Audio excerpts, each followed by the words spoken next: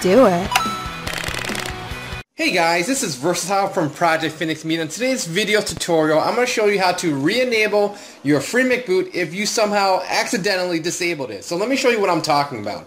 Let's say you just got FreeMake boot, you were excited, you went to FreeMake boot configurator, and you just started messing around with stuff that you don't really understand yet. So let's say, for example, you were at this screen, you went down to configure OSD sys options, and for whatever reason, you decided to turn this off. Hacked OSD sys, you turned it off. And then you went to return, and then you saved the configuration to your memory card, and then you exit. So now what happens is when you turn on your PS2, or if you restart it, or I'm going to go back to the main browser screen, we'll see the boot screen from FreeMake boot when I restart it, but you eventually get here. So let me restart my PS2, show you what I'm talking about.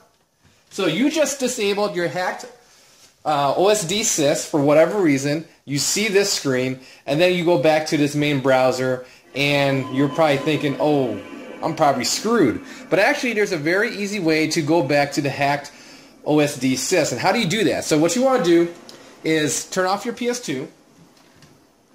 Okay, now we're going to turn it back on. When you see the FreeMake boot logo screen, you want to press and hold down the start button. So let's do that right now. So here's my controller. We see the screen, press start, hold it, and the little LED turns on. That's great. Press X. And now we go back to OSD sys options, hacked OSD sys, turn it back on, return, save to the memory card, exit. And now when you reboot your PS2 or you turn it back on or you go back to the browser screen, you'll be back at the FreeMake boot main menu, and then you're good to go. And that's how you quote-unquote re-enable your FreeMake boot. So if you guys have any nitpicky questions, leave a comment here on the YouTube page, and I'll get back to you as soon as possible. Once again, thank you for watching. Take care. Bye.